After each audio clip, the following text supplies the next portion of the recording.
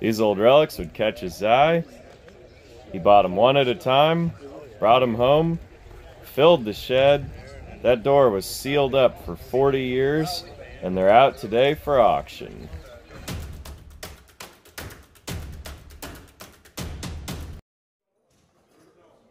So I ventured north today to check out a estate collection. This guy actually worked for Cushman, and he just collected relics his whole life. They said when this building was sealed up 40 years ago, he put the cars in here. There's a bunch of cars outside. They've all pulled out. They said this was packed all the way to the door. There weren't even trails you could walk in here. 40 years ago, he put this stuff in and closed the door and pretty much was sealed in here as a time capsule till they've opened it and cleaned it out for the auction. Got a couple 26 and 27 Model Ts, pretty rough. 37 Ford Standard. You can see the single tail light. And then they've added some kind of maybe 40s Chrysler taillights on the quarters. Projector parts. Doesn't look too horribly rusted. I've actually never had one of these cars, so I don't know a whole lot about the market on them. Pretty unique feature, this one being the standard model, it does have the V860, which is a smaller, everything smaller size, displacement, horsepower than the 85 horse. A lot of the dirt track racers back in the day liked those little V860s. Wow, this thing's pretty decent inside. A lot of these 30s cars, you just see them down to the seat springs or less than that. But that's actually a pretty decent car inside. Not exactly certain on these. At first glance, I thought 49 Plymouth, but I think they're older than that. Maybe pre-war. Just something somebody pulled off of a junkyard car back in the day. These T's are both coupes. Pretty rough, but the 26 and 27 was an all-steel body. Only wood in them was just for tacking the upholstery in. So they're a lot more of a straightforward restoration than a wood body car. Waukesha Ricardo aftermarket cylinder head. Kind of a neat vintage piece. This one's a little better shape than the other, but between the two, probably do something with them. Old Ford tricycle tractor with the sickle mower. This one presents pretty well. Pretty honest original piece. Now these Ford 900s are a bit of a break from the previous N-Series tractor. They were pretty much intended to be a row crop tractor. And over here is the John Deere MT. Nice restoration on this one. MT was, of course, the tricycle version of the John Deere M. I do have one of these. I saved from the scrap guys and trying to find it a good home. These were a 2-cylinder gasoline engine with a conventional distributor, and this one's got the Touch-O-Matic hydraulic control. So we'll take a look back here. See that system and setup. Both pretty nice tractors and be pretty handy too. All of these cars were last run in the late 70s, and I think he probably just bought stuff he liked and put them away. This is a 52, I believe, Studebaker Champion Starlight Coupe. And you can see that really unique wraparound window that these had. Got the refrigerator style door handles. This car's pretty decent inside. Shame about the windshield. Pretty basic car.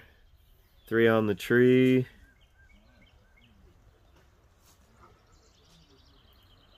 Take a look inside of there. Just has such a antique modern feel to it. Almost kind of makes me think of being in a small airplane. Very, very unique collector car. This one's got a good patina, good old time-worn look, but the closer you see, it does need quite a bit of work. Just does have a lot of rough edges all the way around. These, of course, weren't really the best for factory rust proofing of any car of that era. Fords, Chevrolets, it just wasn't something that they'd really gotten to yet. And this one, 52, just not quite as desirable as an earlier bullet nose. This Ford pickup, I believe, is a 41. There's just a few little differences in the grille and the hood latch between 40 and 41. It's too bad they sanded it down and primered it, because everybody really likes the original patina look on these now, and I mean, at this point you'd pretty much have to paint it. Flathead V8 looks in decent shape. Just depends on how much moisture there was in the air, determine if it's locked up or not. One at a time, he put them all in the building, and they sat there sealed up. They're here to sell. Second video will show auction action. 59 Galaxy. Kind of neat colors on this one. Yellow and white on the outside with a black interior. 3-speed manual shifter's been moved to the floor. That was pretty common back in the day. They'd get some slop in them. Now this is a Ford Fairlane Galaxy, which was actually an overlaid model. Primary model was the Fairlane 500, and then the Galaxy was just an extra trim on top of that. And so in 59, they had both of those badges on the car. So you can see the Fairlane emblem on the trunk and the Galaxy emblem on the quarter, which of course that's a concurrent model with your 59 Chevy Impalas. Of course, 59 was the first year that the Impala was available on 4-door cars. This one's got a Y block, probably 292. Decent car overall. Probably borderline project or parts, but if somebody really liked it, there sure probably isn't any reason couldn't be brought back. And being stored indoors always helps them. So in my opinion, this is a car that would, could, and should be revived to see the road again. And next in the row is this Henry J. Now these were a Kaiser Frazer car, designed to be an entry-level budget car. So they really didn't sell a whole lot of them. By the time they brought them out, the post-World War II market was already getting pretty saturated, and people just perceived them as a cheap car versus the Rambler, and so the Ramblers really outsold these. This one does have a unique interior upholstery to it. That is the factory original. And Kaiser Frazer, they did have a thing for special upholstery fabrics. So to me, that really makes the car, even old and worn like that, you definitely want to preserve it to show the way this car was built. Cool little feature, it does have the Sears Allstate turn signal lever on there. People that know the history of these cars will understand the significance of that. 53 was a very transitional year for the company. That's when they started to acquire Willys and move that production very different direction for the company. This car, in some sense, was replaced by the Willys Aero. Such a time capsule piece. Just pretty much left how it was when they parked it in the building. It's got the original keys hanging in it. Little service station here in town. Pretty neat design of those with the cutout K. 44,000 original miles showing. Got the accessory heater. Another set of keys with the little license plate tab. But that thing's completely obscured. Look close at this thing and unfortunately it's pretty rusty in the bottom. Floors are gone, rockers are gone, which that type of sheet metal work is fixable. I mean, it's better than rebuilding lower rusty quarters, but still you have to do it, and it does definitely affect the value of the car. But in general, that's a good, worthy candidate to preserve as original. Unfortunately, a lot of these are modified and lose their original parts over the years, but hopefully this one go to a new owner who will leave it stock. I've got my eye on this one, but this sale's attracted quite a crowd of interested people, so we'll see what happens. Another one that's attracted a lot of interest is this 1934 Ford. 33 and 34, very, very similar. Hood louvers are the best way I have to tell them apart.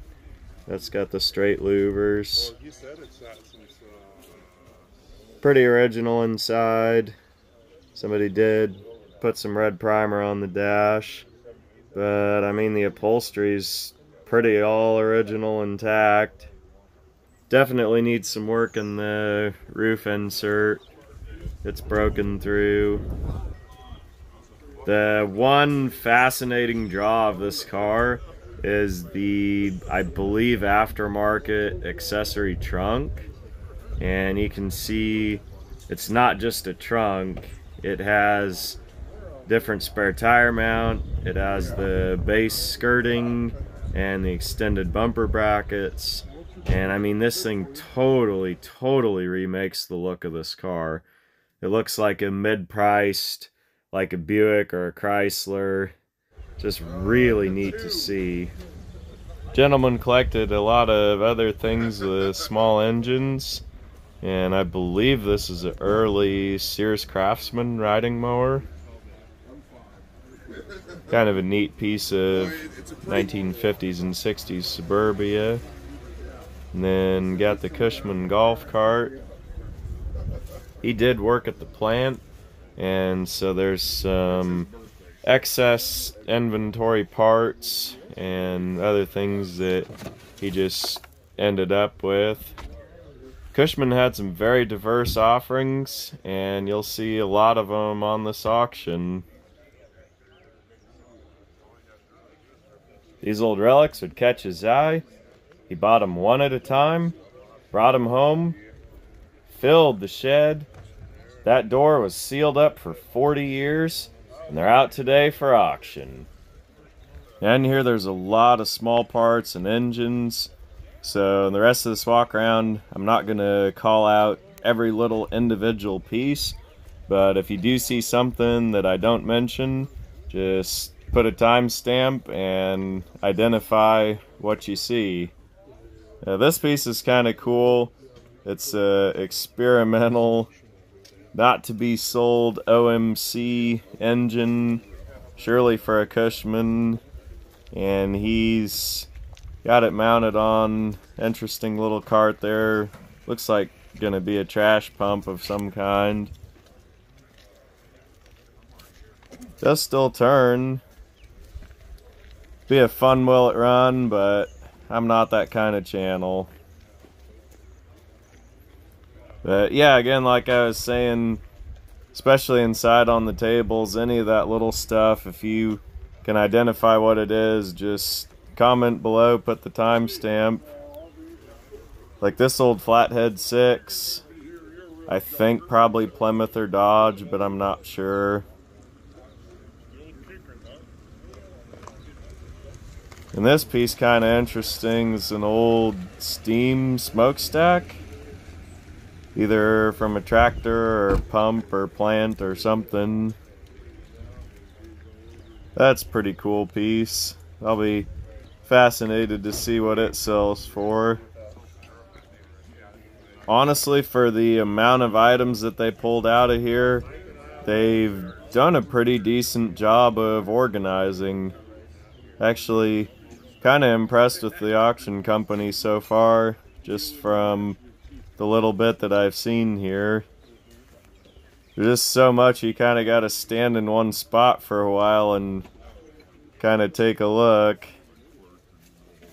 Here's another one of these V860s. Then another air-cooled Cushman engine. Some Jeep axles.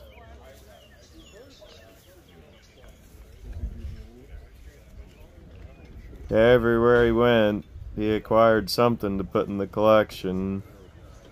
That's a 8BA. Kind of a desirable flathead engine. Small block Chevy of some sort. Probably 283 or 327. These old industrial Model A engines, I think they call that the Star Block. Guys really look for those because they have better metallurgy. Pretty neat boat. Thing kind of gives you on Golden Pond vibes.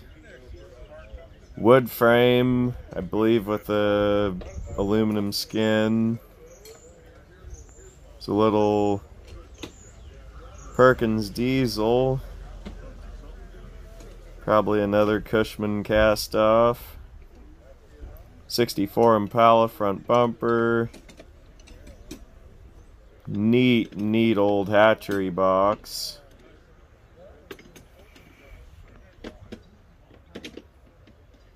That's a cool piece. Various antique mowers of all kinds.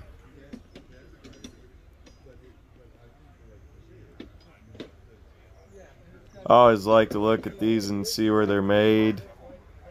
It was a manufacturing industry that had low enough barriers to entry that there actually were a lot of individual manufacturers, several in Kansas.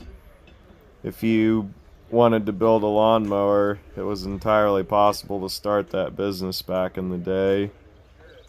Vintage Coke cooler.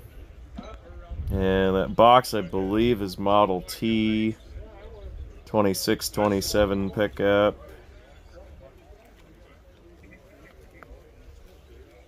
So the more you look, the more is here. I think he was more of a tinkerer than a hoarder, because you see a lot of these tools. A lot of people comment on these, oh yeah, the guy was a hoarder just because he didn't do anything with the stuff. I think this guy actually, when you look in the garage that was his workshop, he did work on things. He just had so much and so many that they kind of languished in the building and didn't get a lot of attention, but he did have things that he fixed up and worked on, like the tractors. A lot of historical hand tools here. Now, somebody'd been asking on the channel about every video for old hatchet heads, and I hope you're still watching because we finally found one. But that thing I think is pretty plain, probably a no-name. I would guess there's probably more in the inside if we keep looking. Super, super neat spark plug collection. Definitely got my eye on this. I don't know why, but it's just a neat little tchotchke to collect. See the pink Firestone one there. They actually had it's more of a gimmick than anything, but it was radioactive material that were in them, and they pretty much were past the half-life by the time they were on the shelf. But in the 50s, that was quite the tagline. A few modern tools in here as well, but the bulk of what's in this, just a lot of good old vintage. Seldom see this amount laid out in one place. Kind of makes you sad in a way, because I'm sure this old timer had a lot of knowledge and care for this stuff that's now gone. These are pretty neat. Early 90s graphic art Pepsi cans. Those would be great display pieces.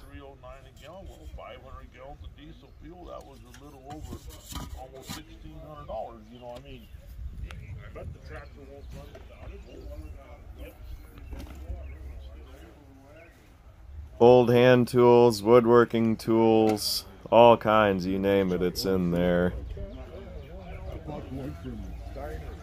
There's so much stuff here they didn't even have room to lay it out in rows and tables. I see some valuable pieces just in that trailer too.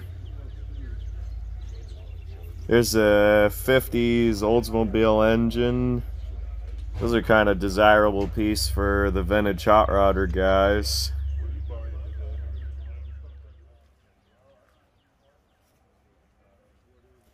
First one in this row, 1928-29 Model A, two-door sedan. Probably the most common body style they did of these. See a lot of them around. Next, 1934 Chevrolet. Another two-door sedan. This one's got a really good look to it. Curbside, but there's a lot of rust on the bottom. A lot of really good parts on it. If somebody did want to fix it up and had the ambition, I think it could be. One like this is probably, realistically, a little too far gone to build stock.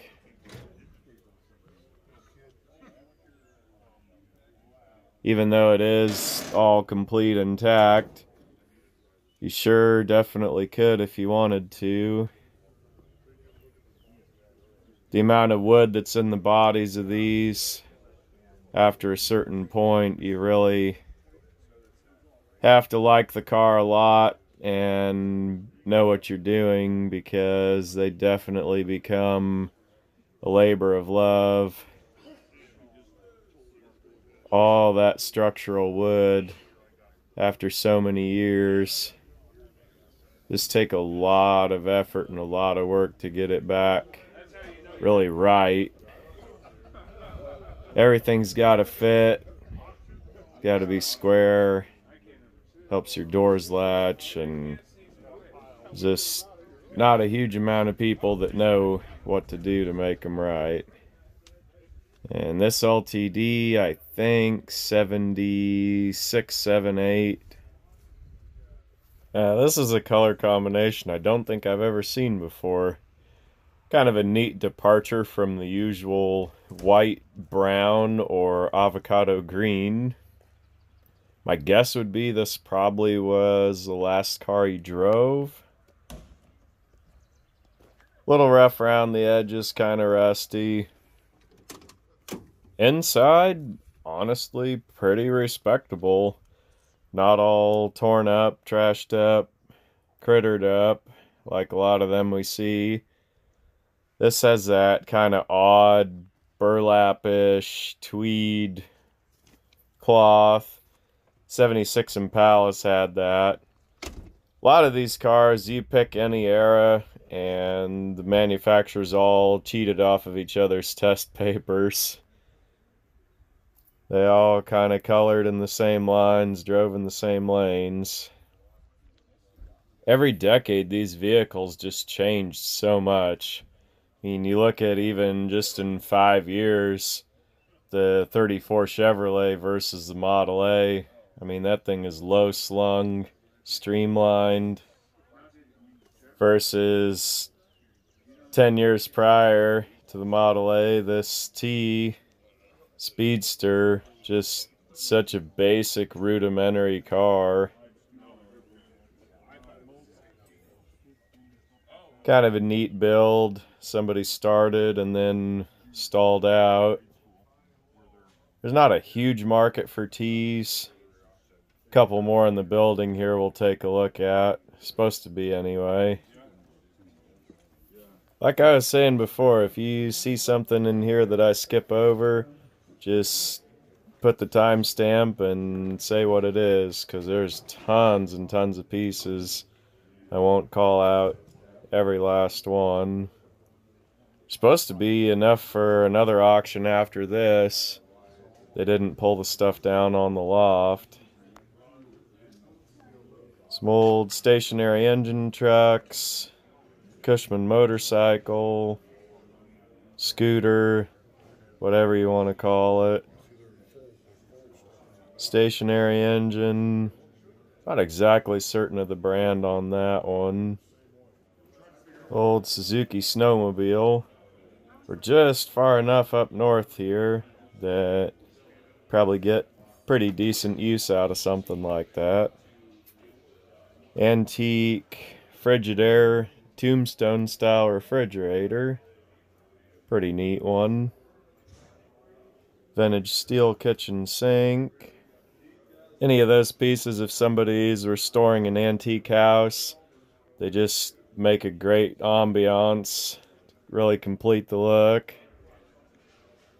Vintage coin laundry sign. Pretty cool piece.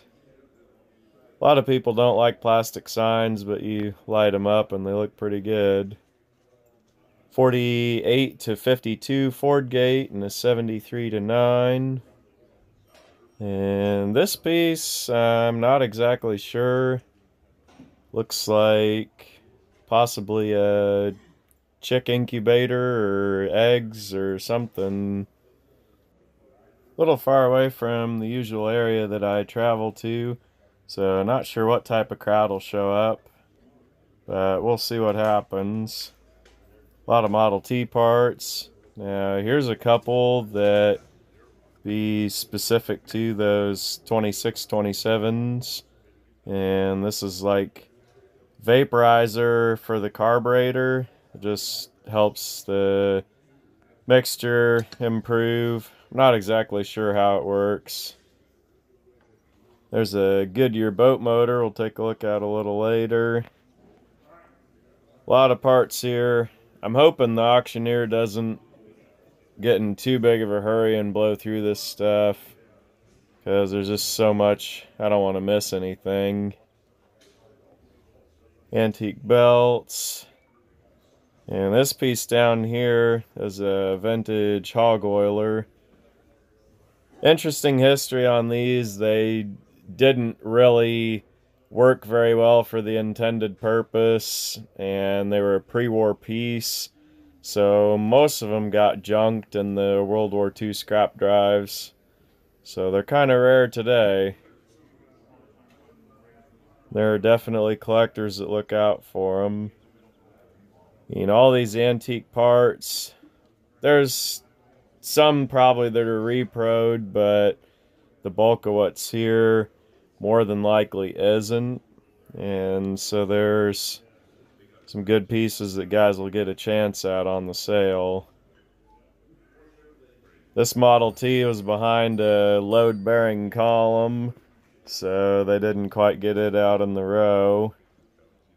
Be a fun extraction out of the mud floor here. Wheels and tires.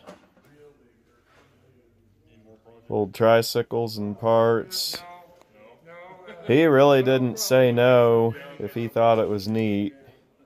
He'd take it home. Antique bicycle collection.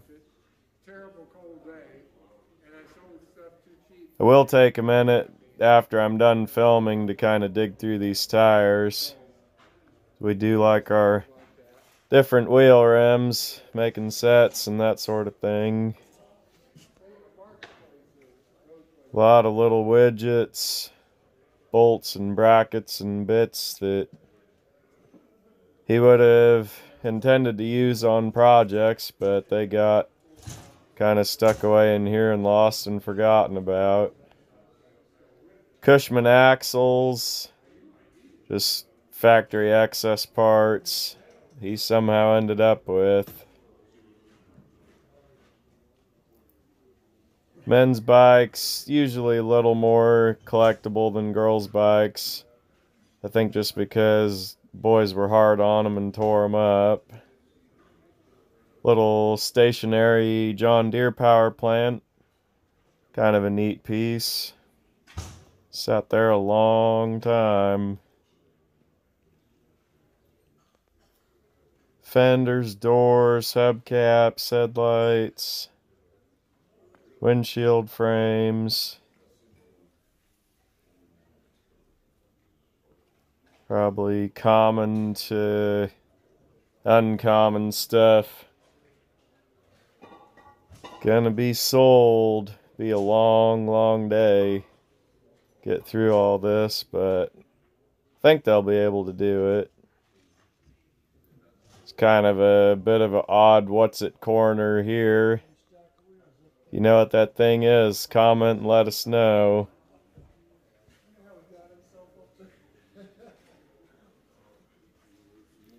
As far as this is from home, my goal will be to make one load and not have to come back. And I think with as big a crowd as here, that's probably going to be a pretty realistic option. But if stuff sells low enough, I don't have a issue with coming back if necessary. Just all depends: sweat equity, time equity, travel equity. Always good to find these wheel rims that have been put up and not left outside to rust away to nothing with tires on them. See a couple in there that definitely can use, have customers call for. Antique radiators, heaters, mechanical parts, engines. Here looks like a Olds 350 diesel V8. Not sure what some of this stuff even is. Old coffee grinder.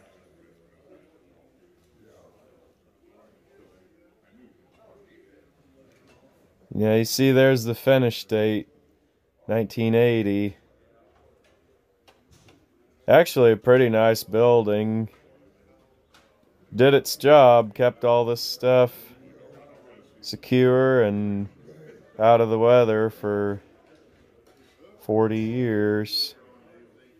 I imagine a chunk of the leftovers will go for scrap, but there'll be a lot of collectors that'll choose pieces out of here that help finish projects and maybe lay around their places for decades too, who knows.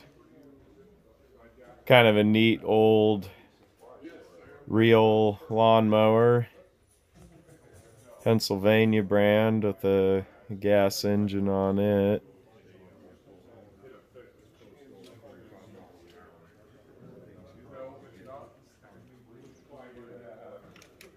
Another aluminum bodied one.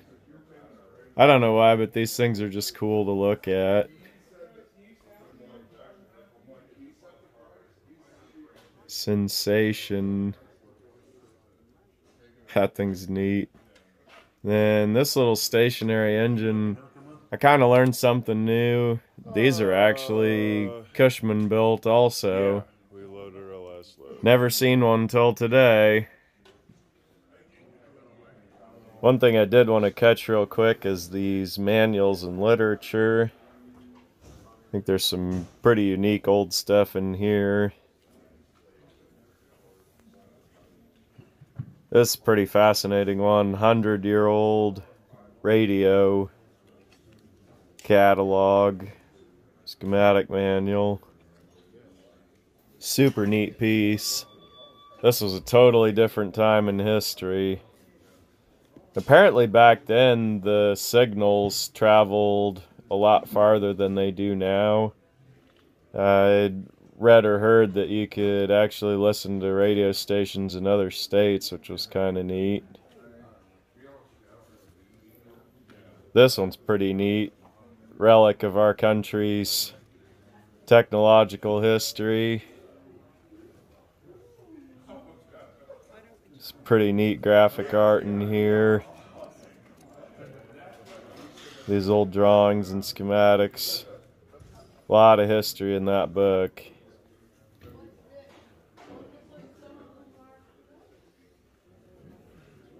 Some antique signs.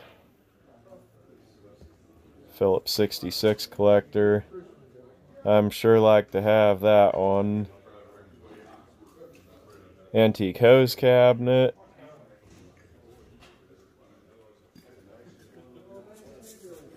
Delco cabinet. There's a little bit of an oddball. This is a remote controlled car. Of course with the attached wires. Pretty early version of that. Made it look as close to a Jaguar as they could without infringing. And for our hatchet guy, if you're still watching, it's taken me a year or two, but finally found them. Man, these things are rough. I doubt there's too much collector value remaining in any of them, but there you go. Finally found some for you.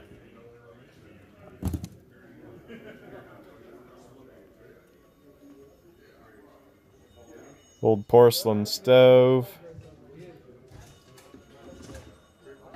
Believe that rack's out of an old rail car.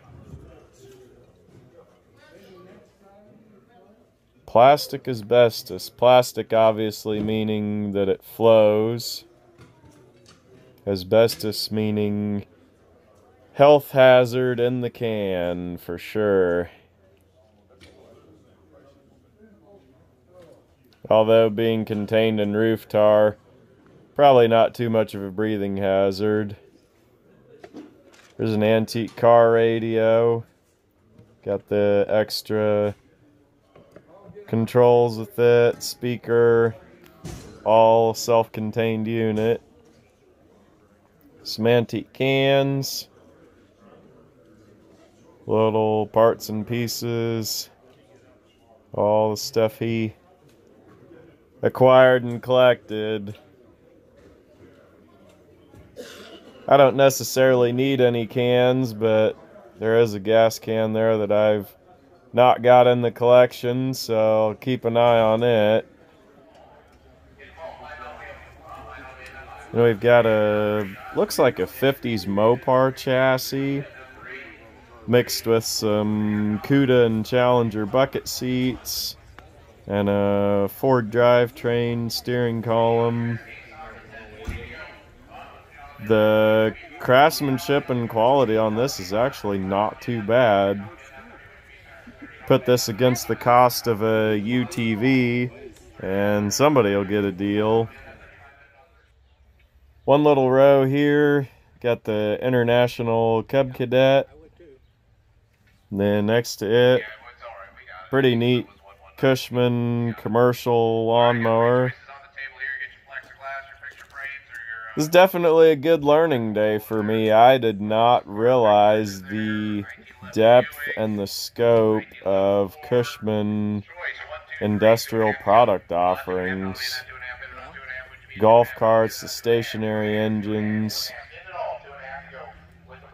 old green tractor engine, John Deere or Oliver, presumably.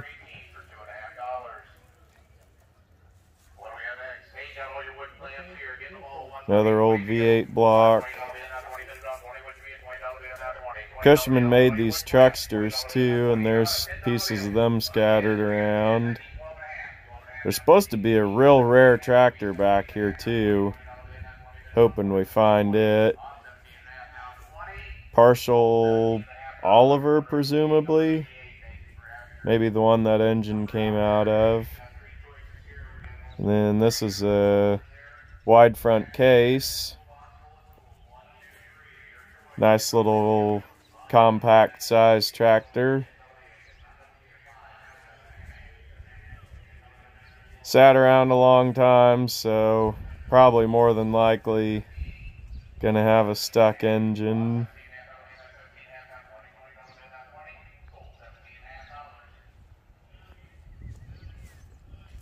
A few tractor parts and pieces. This is a Farmall, either F20 or regular. I never can tell these apart. That's a little later one with the factory rubber tires. And here's that real old one. Yeah, this is a Huber. So there's supposed to be only a few thousand of these made. It's a pretty rare tractor.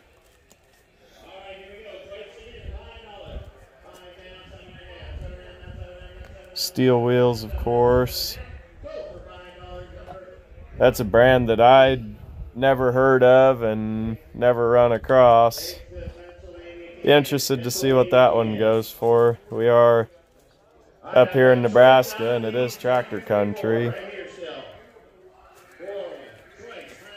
Farmall 706. This is an era of tractor that's really coming around in collectability. So that one, project or parts, but good potential either way.